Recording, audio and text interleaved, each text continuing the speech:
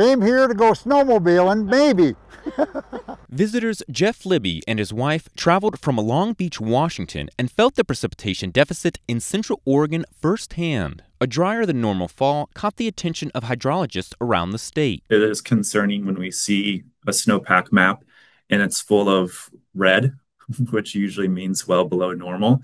But, it would be more concerning if we were in mid-December and that red still persists or those oranges still persist. Supervisory hydrologist Matt Warburton uses data to produce water supply forecasts across the region. In sectors like reservoirs, operators manage municipal water supplies by irrigation districts and recreational use. At this point in the season, it helps to look at the overall moisture, so taking into consideration snowpack and precipitation.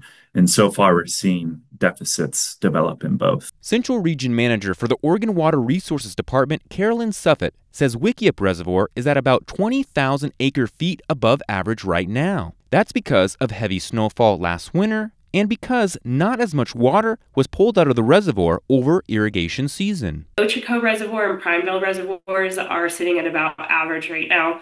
And because they are more dependent on that spring runoff, certainly a bad precipitation and snowpack throughout the rest of the winter could affect those reservoirs more negatively. Suffett says snowpack is sitting at around 15% normal and precipitation is at about 70% of normal.